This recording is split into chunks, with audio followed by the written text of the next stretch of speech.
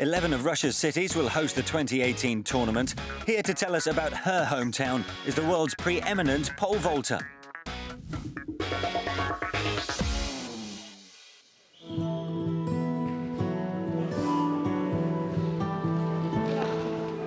Hi, I'm Yelena Isinbayeva, two-time Olympic champion.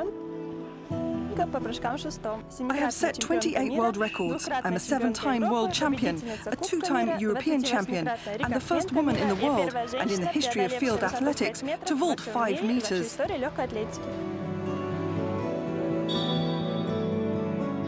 As a tourist and guest of our city during the World Cup, you have to go and visit Mamai Hill. Another must-see is the Battle of Stalingrad Museum.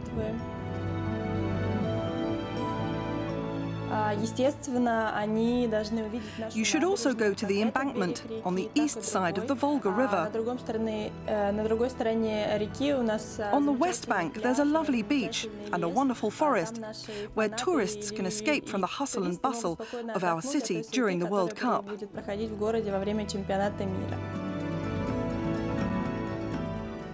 We also have the old Sarepta Museum, another option for escaping the city centre. All in all, there are plenty of interesting places to visit.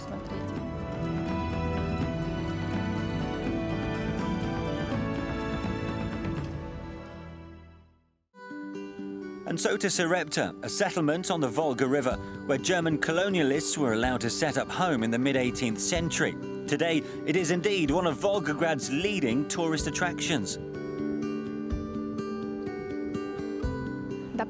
This is the old Sarepta Museum. It is the place where the one and only Russian settlement of Herhunter brothers was founded 250 years ago. The whole museum complex is made up of 26 buildings, many of which date back to the end of the 18th century. Now considered a place of historic importance, the museum allows you to learn about the settlement's unique history and what life was like for those first settlers.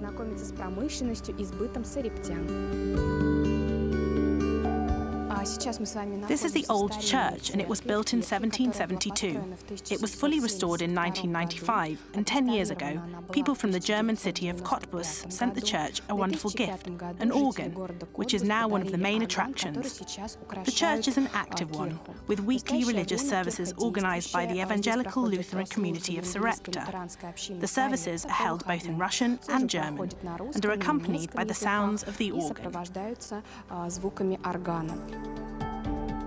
The museum also houses the German library, which offers its visitors a selection of non-adapted books in the German and English languages. Visitors are free to peruse them. A jewel of the library's collection is a 19th century copy of a multi-volume Gothic script encyclopedia.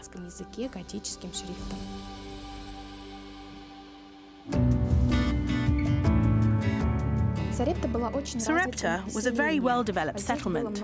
They had several small industries: a candle-making factory, a tannery, a wine distillery, a pottery shop. But the main and the most important industry based here was devoted to the production of mustard oil and mustard powder.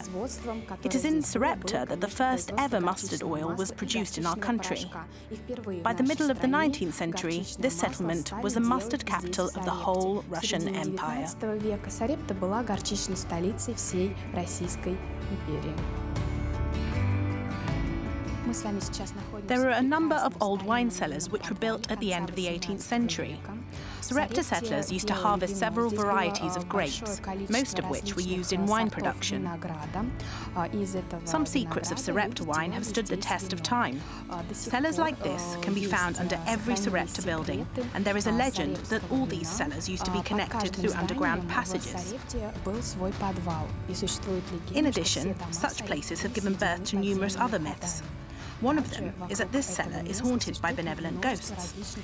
And so, upstairs, visitors will find a mug of beer and a loaf of bread left for the ghost of a kind-hearted Johannes.